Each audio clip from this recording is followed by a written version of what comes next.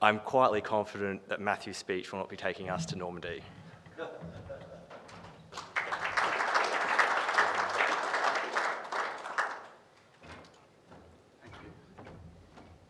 Thank you, Mitchell. Thank you, everyone. Good morning, ladies and gentlemen. It's a pleasure to speak to you all this morning. I wanted to start with a couple of general remarks, having sat through the conference so far this weekend, before I get onto the Palace letters. I joined the Society in 2020 with the encouragement of my new best friend, Jeff Phillips, and I found it most pleasurable to meet everybody here and be in congenial company in a society of people who believe in something and want to stand up for something. If this society was running itself at the moment in Hong Kong, where I've been living for the last 3 years, it would be the subject of official attention. What you would find is that certain leaders of the society would be the subject of adverse newspaper articles in the South China Morning Post, which now tends to publish articles so it can pander to the administration in Hong Kong. Several other people on the committee would find themselves the subject of online interference and attacks. You would find over a period of time that some people would resign, and they may even resign from their university positions. So Jim Allen, for example, would soon be mopping out the lavatories at KFC, and we would have him, instead of giving us his perceptive lectures on decisions of the High Court, he would be telling us all about the dangers of the secret recipe of the Colonel. So that's an impression that I've got since coming back. That sort of dictatorship that's developing in Hong Kong is something I don't think we have here yet. And I think, as Tony Abbott said last night, we should be grateful for the society we have in that respect. But I do wonder whether there isn't a more insidious form of dictatorship which has occurred to me over this weekend, and that is one where the people are angry and the people are saying things, and societies like this society are publishing good papers, well-researched papers, and are making good points about the problems in our society. But we have an administration or an officialdom that doesn't do anything about it. It's a sort of reverse of the Hong Kong situation in a way, because it appears that everybody, perhaps not everybody, but a lot of people who get into power, or as soon as they do get into power, don't really want to do anything about the problems in society. So you have people like William Coleman publishing a very good book of essays about the problems in our universities, but ministers of education and the media take no notice of it. It's not reviewed by the major newspapers, and so on. And also listening to Gerard Henderson yesterday, when people were asking questions, what are the consequences of the Pell case, and we've had 3 very good books published about it, the answer is nothing. And what I smell when I come back to Australia is fear. I smell fear in Australia, in governments and officials. And that's relevant to my topic because this book, The Palace Letters by Professor Hocking, George Orwell spoke about a class of books that were good bad books, which he actually thought had a reasonable role in society. This is a bad book, because what it is a part of an attempt by some people in our society to generate fear in people who hold positions of power and officials in the government and administration. It's designed to be a shot across the bow of people who may in the future hold the Office of Governor-General, because it seeks to undermine the mechanism that Sir John Kerr used in 1975 to transfer power in a very difficult position when the government was unworkable. So, on to the Palace letters. The Palace letters were deposited in the National Archives in 1978 by David Smith, as he was then.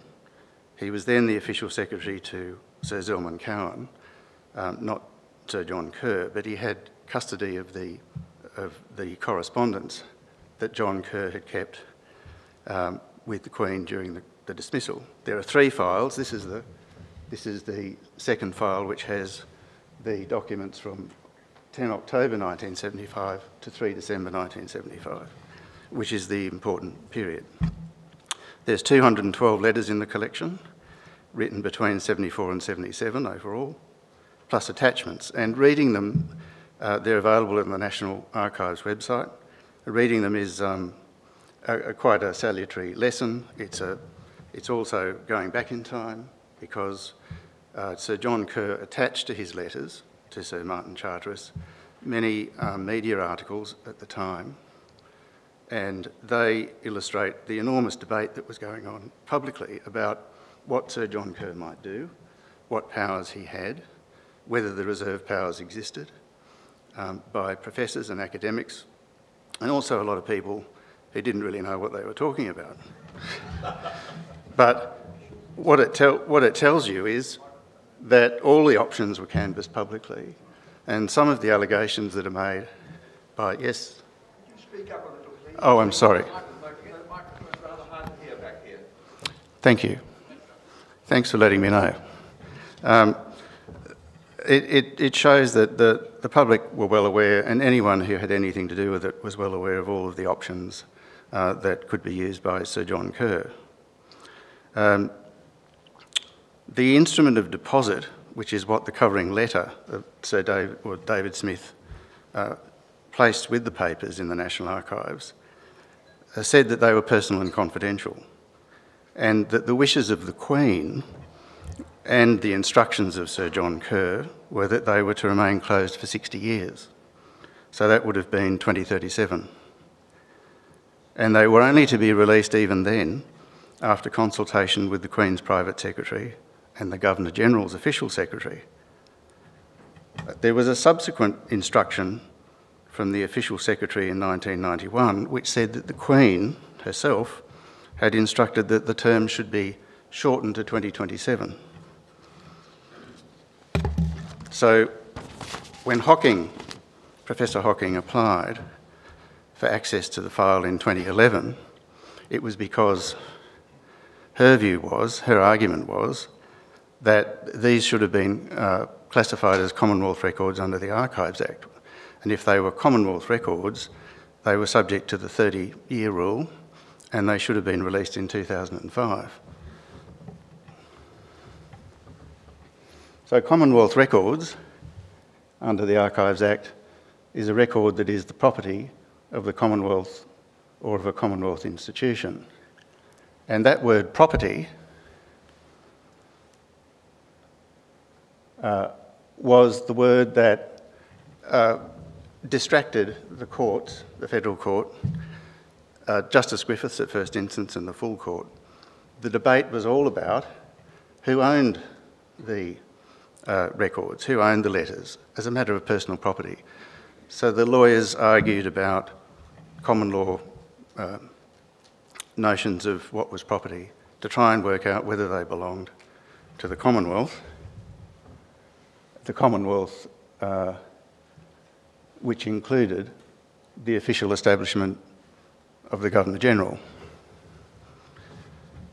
When it got to the Justice Griffiths and the full court said they were personal records of the Governor-General, and they knocked Professor Hocking back. They wouldn't release the records. In those arguments, nobody, the archives and ultimately the Solicitor General, didn't take a point that was available under Section 33 of the Act that you could be exempt from being a Commonwealth record if the release of the letters would be a breach of confidence or if it was contrary to the public interest. Now, people make forensic decisions in court cases all the time for all sorts of reasons, but I couldn't see anywhere that I've read to explain why those points weren't taken. Now, it's quite possible that if you took a point about a breach of confidence or that there was some public interest immunity for keeping the records back because they were about confidential communications at a level of government that should be kept confidential, a sort of public interest immunity, that might have been knocked back by the courts because by the time the decision was made, it was really a matter of them being of historical interest only, and they didn't really have anything in them that would necessarily be a problem for government. But if the point had been run, it might have at least established through the courts a principle about whether or not these records should attract such sort of immunity or be considered confidential, at least for a period of time. And the reason why that might be important is because under Section 56 of the Archives Act, the Minister, whoever is the Minister for Archives, has a power to force public access for records. And so one might get a situation if we had another constitutional crisis where despite after it's happened or immediately after it's happened, a politician may make a decision to immediately have these records released, which would just tend to, well, it could be for all sorts of reasons, it could be for political reasons, it could be to embarrass the Governor-General or the Queen. One can imagine the future Minister for the Republic might be interested in having that sort of controversy arise if we had another constitutional crisis like 1975 and the Governor-General had to exercise reserve powers. So that point was never taken, and we don't have any ruling about it. In the full court, Justice Flick drew attention to it, made it clear that no one had raised the point, so they didn't have to consider it. But I think he was doing that because he was making the point that no one had made the point. And of course that point, just out of historical interest, was a point that was taken by Mr Whitlam, Mr Connor, Mr Cairns and Mr Murphy when Mr Sankey applied for access to the government records to do with the loans affair. And that went all the way to the High Court, and they did accept that cabinet papers to do with the loans affair shouldn't be released, though they did release some other papers. So the idea of public interest immunity or confidence attaching to these sorts of records is not made for no reason. It's obviously a potent policy that the courts can enforce.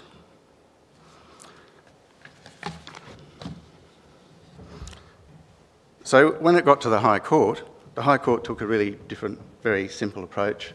They said the Act is not raising an issue of property. It's not about common law ownership of the records. What it is about who has the capacity to control where they go.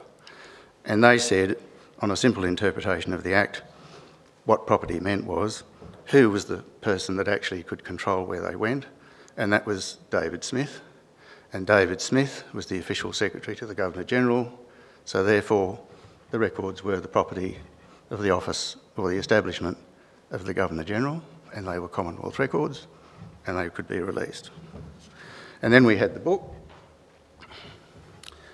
So when I was following the case and I knew the book came out, the Bad Book, I read the Bad Book, and I was horrified to find that Professor Hocking, a professor of law at Monash University, made high, wide and handsome claims about what had happened in 1975 based on what she said was in the letters. And she made lots of wild allegations about imperial control. She seemed at times not to understand that the Queen is the Queen of Australia, not the Queen of the United Kingdom.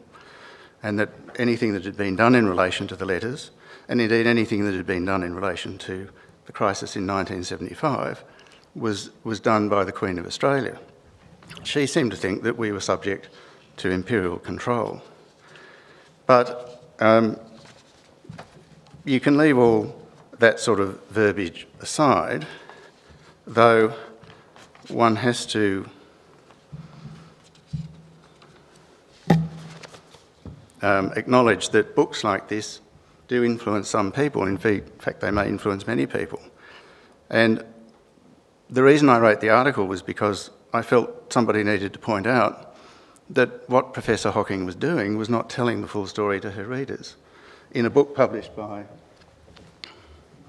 Scribe, which presumably has a reasonable readership. But what were the main charges? The main charges, the more serious charges that are made by Professor Hocking, are three. The first is, and everyone would be familiar with these, that Sir John Kerr was secretive in his dealings with the Prime Minister, and he failed to tell him that he intended to sack him. He failed to warn him.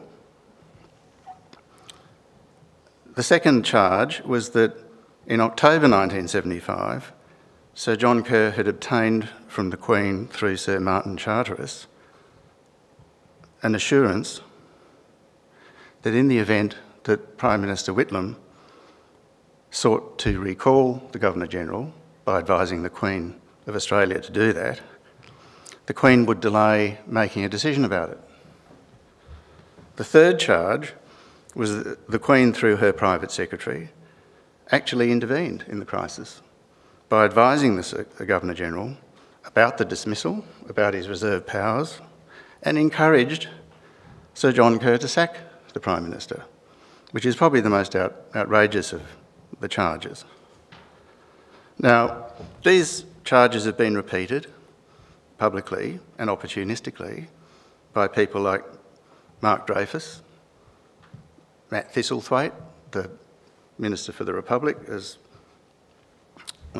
we've been told, and Peter Fitzsimons, the Red Bandana one, leader of the Bandana Republic. And which is, I think, why he got rid of the Red Bandana, because even the Republicans might have found something resembling a French Revolutionary Liberty cap to be a little bit too aggressive. Though Peter Fitzsimons has been, who's a messianic character at the best of times, has been saying these things since 2017, even though he hadn't had access to the palace letters. Anthony Albanese is on record as stating the letters provided comfort to Kerr in making his decision, and that the palace should have warned Whitlam it was discussing the fate of the government with Kerr. So it was the person who is running for Prime Minister thinks that the Queen should have rung up Whitlam and told him that they were discussing things with the Governor-General, which the Queen, of course, would never do, because that would be an interference by her in the crisis. Now, the other book, which is a good bad book, is The Truth of the Palace Letters by Paul Kelly and Troy Bramston. And that's a good bad book because they agree that the second and third charges, that is, that Kerr obtained an assurance of delay and that the Queen intervened, those two charges, they agree that that's rubbish. And they analysed the letters, much the same as I did in my article, to show that even though there was obvious discussion going on between Sir Martin Charteris about the existence of the reserve powers and its possible scope and some of the history in the Commonwealth of how they'd been used, there was never a suggestion that anyone ever told Kerr what to do. And Kerr was very careful to make sure that he didn't tell Sir Martin Charteris or the Queen what he was going to do. And when you read the letters carefully, and this is why I wanted to read them, and fairly, that is quite evident. But I think the problem is, if you have a prejudicial mind about these things, you're shocked when you see in the letters that these things are being discussed at all. And I think a lot of the shock that Professor Hocking expresses is because she's just shocked that people write letters like this. Who would have thought? But there you are. But Kelly and Bramston still have Sir John Kerr in their sights. They still think that he failed to warn the Prime Minister, and they have the same sort of schizophrenic attitude towards Sir John Kerr. On the one hand, he's said to be manipulating the Queen and Sir Martin Charteris through the letters. The next moment, he's someone who's taking upon himself a discretion that he should never have had and using it without telling anybody. So you get this sort of schizophrenic attitude towards him, which suggests that there's some confusion and some inability just to really focus on what was going on and the difficult position that he'd been put in. I just want to say then a few things about the issues of failure to warn and this accusation that Sir John Kerr got an assurance of delay, because they're intertwined. Because they're intertwined because the whole idea of getting some assurance of delay is because Kerr clearly was worried that he would be recalled if Whitlam knew or was told that if he didn't resolve the supply question in the Senate somehow through political means, his commission would be withdrawn by the Governor-General. Now, it's not as if the Prime Minister was unaware of that possibility, because this appears in several of the letters. On the 20th of September 1975, Sir John Kerr wrote, "Another point of importance put to me by the Prime Minister at Port Moresby was that if I were at the height of the crisis, contrary to his advice, to decide to terminate his commission, at the time when the public service, the Defence Forces, police and so on were not being paid, he would have to tell me that Mr Fraser would not be able to get supply either, and it would not pass the House of Representatives because new legislation would probably be necessary." On the 30th of September, he wrote, "Mr Whitlam, if he were defeated in the Senate, would ask me for what is called a half-Senate election. I asked him whether he thought that Mr Fraser would grant him temporary supply, because you couldn't have a half-Senate election which had to be held in December at the time when the money was running out. It would have been irresponsible for the Governor-General to have issued the writs for that when he knew that the money was going to run out. I asked him whether he thought Mr Fraser would grant him temporary supply, so that's why he was asking that, until after such a half-Senate election. While thinking that this might be possible, he was very doubtful about it. He realised there would be a profound constitutional crisis when the money started to run out in early November, and from then until such an election in early December. But he says he will certainly not recommend a double dissolution, certainly not recommend a double dissolution of the House of Representatives and the Senate. On the contrary, he would call for a vote of confidence from the House of Representatives and argue to me that he's entitled to retain his commission for as long as he holds the confidence of the House of Representatives, despite his failure to obtain supply." So Whitlam was well aware of this possibility, and he was thinking up stratagems to get around it. On the 20th of October, he intends to produce a situation in which anyone owed money by the Commonwealth, public servants, police, troops, contractors and so on, can be lent by the banks the amount owed backed by a Commonwealth guarantee. There will be no real constitutional crisis because despite denial of supply, he will still be able to govern. And there will be no excuse for me to demand evidence from him that he can get supply, and no excuse for removing him and for sending for someone willing to recommend an election. And then on the 6th of November, not long before the actual dismissal, Mr Fraser and his colleagues had come to the conclusion that they would be prepared to agree to a scheme under which the House of Representatives would go to an election at the same time as the Senate election was called. So this was Fraser's mediated offer to try and resolve the crisis. The Prime Minister said he would never recommend an election for the House of Representatives until he himself was ready to do so, and certainly would not do it at the behest of Mr Fraser or the Senate. He later said the only way in which an election for the House could occur would be if I dismissed him.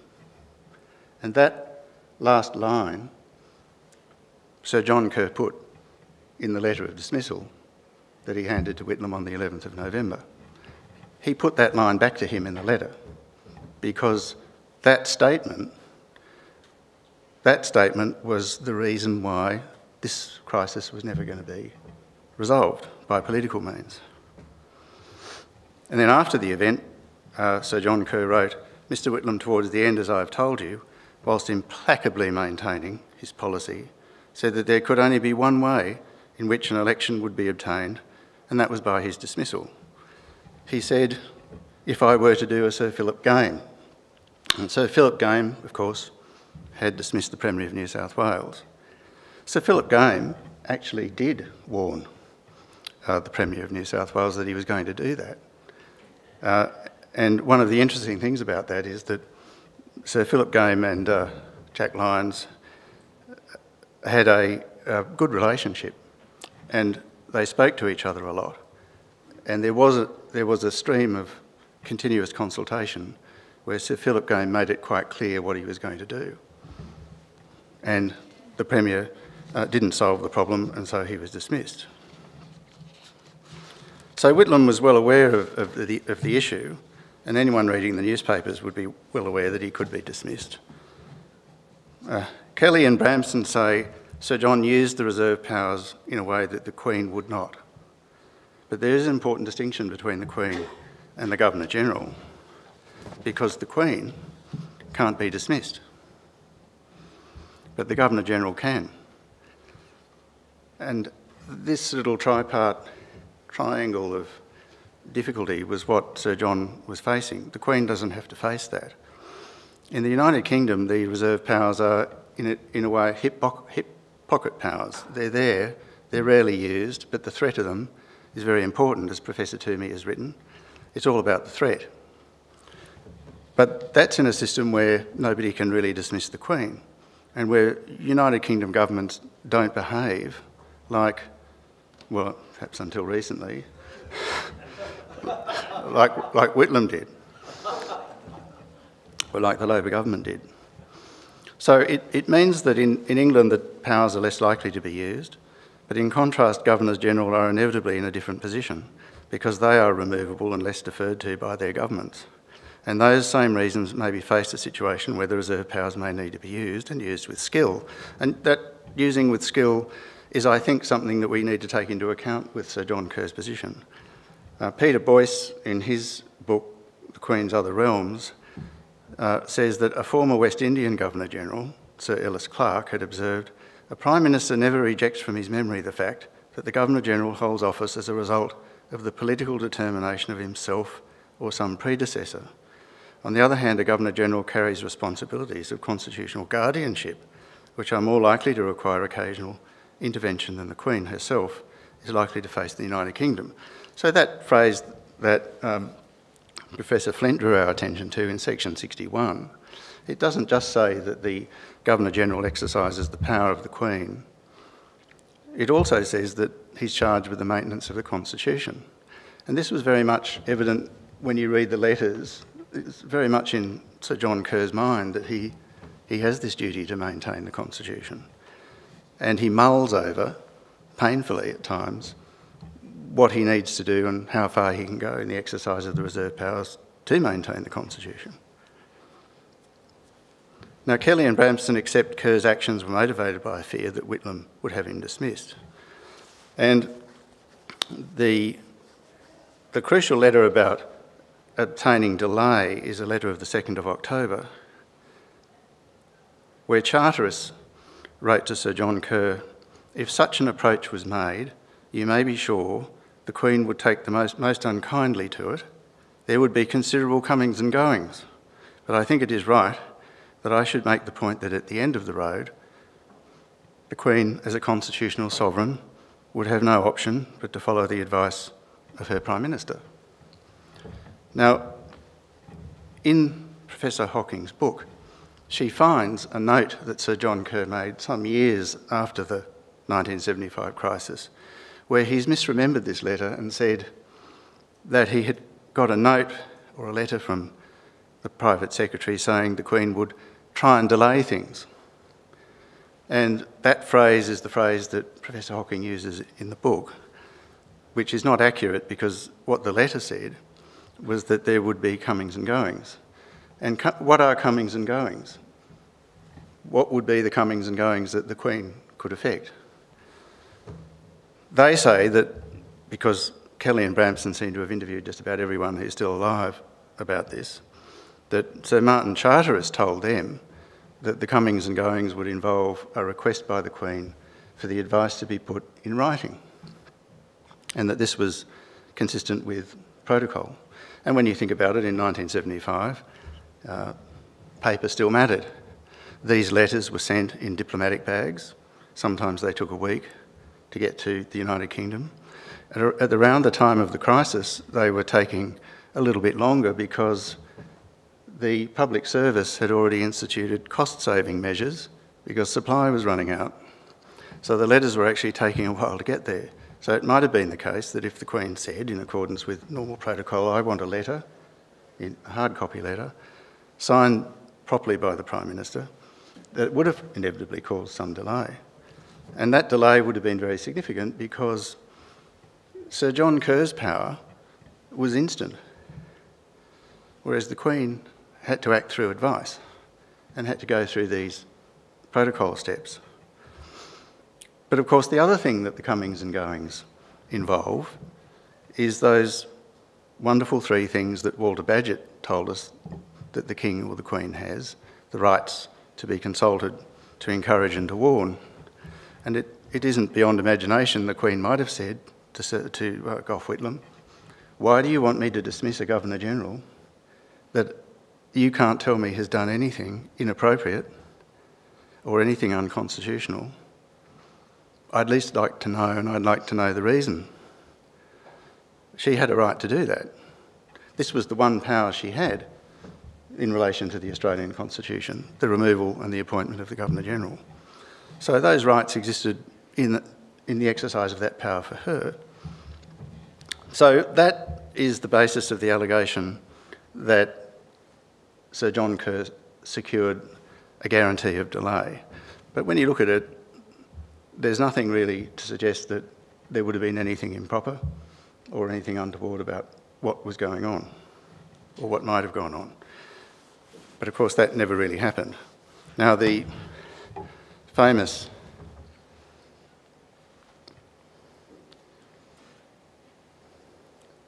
that's the letter, Considerable Comings and Goings. This is the famous letter of the 17th of October 1975, where you'll see in this paragraph, Sir John Kerr said, or wrote, before our dinner last night, which was in the honour of the Prime Minister of Malaysia, in the presence of the guest of honour and his wife and Mrs. Whitlam, and my wife, the Prime Minister, in what he would claim to have been a jocular fashion, said apropos of the crisis, it would be a question of whether I get to the Queen first for your recall or you get in first with my dismissal. We all laughed. Well, would he have done that if he'd been warned?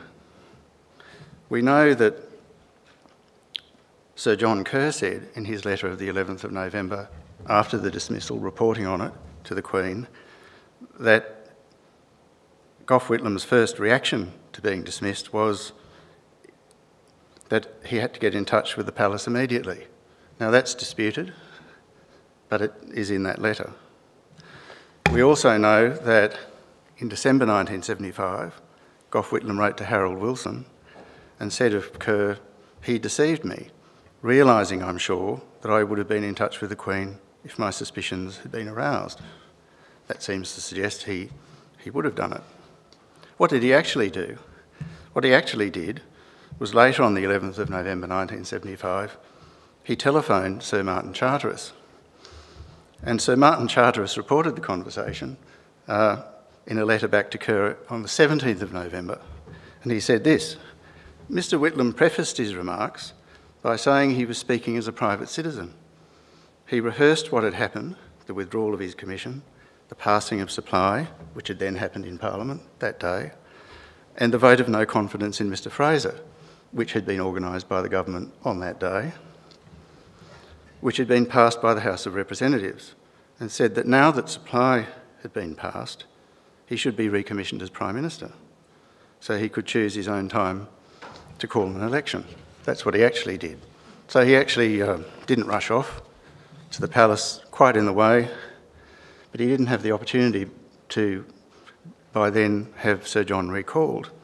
But what he did do was he got a vote of confidence to put the Governor-General in the position where he had to make a decision whether that meant he should recommission Gough Whitlam as the Prime Minister. But what Sir John did was he ignored it. And he actually exercised the power of dissolution. And he later reported to Sir Martin Charteris that he regarded that exercise of the power of dissolution, which is in the Constitution, which says in, I think, section 28, that there are 3-year terms, but the Parliament can be dissolved by the Governor-General earlier, as part of his discretion under the reserve powers to make sure that the breaking of the deadlock worked. So we don't really know, I don't think the letters tell us really whether Whitlam would have carried through his threat or not, but it was a threat that was there. So, two other comments about the warning, the failure to warn. Everybody seems to agree, Sir Paul Hasluck in his writing, Sir Zelman Cowen, that the Governor-General had these rights to be consulted, to encourage and to warn. And Sir Paul Hasluck has written quite a few articles about what that meant. In Quadrant in 1983 he wrote an article where he said that the role of consultation, advice and warning can only be fulfilled if the Prime Minister and the Governor-General talk to each other in terms which reflect that they have respect for each other. And that was obviously lacking in the relationship between Sir John Kerr and Whitlam. He also stated that usually consultation, advice and warning would precede any use of the reserve powers. But he conceded that one of the problems Australia has, unlike the United Kingdom where we've all seen in The Crown, the regular weekly meetings that happen between the Prime Minister and the Queen, that doesn't happen generally in Australia. Sometimes governors don't see premiers or prime ministers very often at all, and Whitlam during the crisis made it quite clear that he wasn't going to go to Yarralumla to get any consultation or advice from Sir John Kerr. So what really should Sir John Kerr have done? Are there any precedents? In 1948 in Tasmania, the Governor, Sir Hugh Binney, tried to persuade the Premier Robert Cosgrove to resign because he was being exposed in a Royal Commission as being corrupt. Cosgrove, unlike Whitlam, put point blank to the Governor, "If I don't resign, what will you do?" And the Governor refused to give an answer, the result of which was the Premier resigned. So there's someone who didn't exactly make a warning, but he did consult. But if you read the letters, you'll see there was a lot of consultation between Sir John Kerr and Whitlam, constant conversations, constantly talking about it. And they usually are pitched in the way that, as I've shown, Whitlam would make propositions about why he shouldn't be dismissed. And Sir John Kerr would just keep his powder dry, rather like Sir Hugh Binney. And what do you do? Because Sir Paul Hasluck makes the comment that these constitutional arrangements do rely a lot on personalities and relationships. What do you do when you have a situation where there's no mutual respect, really, or at least a good deal of mutual suspicion, such that communication is constipated, especially where there exists a very real counterpower, openly proposed by the Prime Minister, to dismiss the Governor-General as a means of frustrating the exercise of a reserve power.